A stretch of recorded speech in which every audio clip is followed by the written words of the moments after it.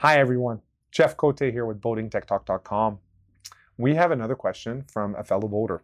Douglas has a Freedom 36 sailboat, and Douglas asks, Jeff, I have a house battery of 200 amp hours and a Group 27 starter battery. He's got on board a 60 amp battery charger. I would like to maintain the starter battery with a Xantrex EcoCharge. Is this a good way to do it, or should I use something else? We also have solar. Okay, all right. So let's put everything into context. Two battery banks. In this instance, Douglas did mention that he had an AGM starter battery, but he didn't mention what his house battery was. So it could be flooded lead acid, it could be AGM.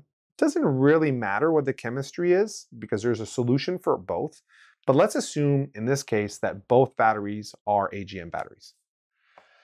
So you should ideally have a battery charger, especially if both batteries are the same chemistry, one being house at 200 amp hours and another battery being maybe 100 amp hours or whatever it is. Generally, starter batteries are not measured in amp hours. They're measured in cold cranking amps or marine cranking amps. But you can have a Group 27 starter battery that's AGM, and you can have two Group 27 deep cycle batteries that are also AGM. So the first thing I would probably consider is having a battery charger that has at least 2 lead output that would recharge when connected to shore power, would recharge both batteries with an AGM charge profile. Perfect. All right. Now, if we stayed connected at the dock all the time, that's what we would do. But how do we have one alternator charge 2 battery banks when the alternator only has 1 output? And the bigger question is, again, this is where it matters, are both battery banks the same chemistry? If they are, and most of us are alternators connected to the engine battery, how do you have the engine battery recharge the house? A Xantrex EcoCharge is actually a directional battery combiner, meaning it will charge one battery from another battery if and only if there's a charging voltage and it's directional. So for example, if in this instance, in Douglas's boat, his starting battery is the one that's connected to the alternator, he could take a Xantrex EcoCharge and recharge the house battery from the engine battery. Now the challenge with an EcoCharge is it's only 15 amps. It doesn't modulate voltage. So whatever voltage is at the starter battery is the voltage that will be at the house battery. So that's why with an EcoCharge, you need to make sure that you have similar battery capacity. That's really essential.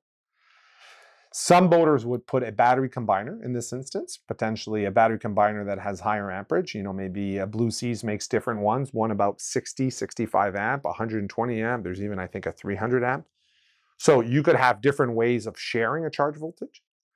Or alternatively, what you could do if you're only worried about having the batteries be in parallel from the alternator, i.e. having the alternator charge 2 battery banks, you could also put in what's called a battery isolator. Battery isolator is a device that will have 1 input to 2 or 3 outputs. And so you could have an alternator that is actually recharging both the engine battery and the house battery directly without the use of a battery combiner. There are pros and cons to both. There's whole videos on our website just on this purpose. That being said, a battery isolator is a little bit more challenging to install than a battery combiner. If I was Douglas on a Freedom 36 sailboat, what I would probably end up doing is probably a battery combiner, assuming the battery chemistry is the same. And if it isn't the same, then I would probably use what's called a DC to DC charging converter. And this is where you can have an input voltage, whatever it is, based on the charging profile that's coming to that battery. And then you can literally change that charging profile and have it be change and alter for the other battery bank. I'm a big fan. Victron makes those products. They're not that expensive. And that would be probably the ideal way. Now, what's the drawback? They're only limited, like an EcoCharge, instead of being limited to 15, they're limited to only 30 amps. So if you were considering a Xantrex EcoCharge at 15 amp, then a DC to DC charging converter rated at 30 amps would be obviously sufficient. And that's most likely what I would do because it's going to give you whatever you want to do. You've got the most amount of control, and they're not that hard to wire, and they're also rate limited. A DC to DC charging converter that's rated at 30 amps will never output 40 or 50 or 100 amps. And so when you're fusing those wires, you don't have to worry about having imbalanced battery banks that could have a huge amount of current flowing across that link. So probably instead of the Xantrax EcoCharge, I would go with Victron DC to DC charging converter in this application. But there is also a need for the Xantrax EcoCharge, and to be honest, I have one on my boat.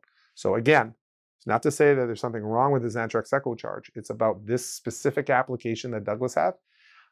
Especially if the battery chemistry is different, then I would absolutely install the DC to DC charging converter. Thanks for asking the question, Douglas. And thanks everyone for watching. Thank you for watching this PYS video. If you've got further questions, please ask them below or send us an email via the contact forms on our website. Happy to donate my time to share information with you. You can support us in keeping this channel ad-free by purchasing some merchandise on our store or by making a donation on PayPal. And don't forget to subscribe. Thanks again for watching.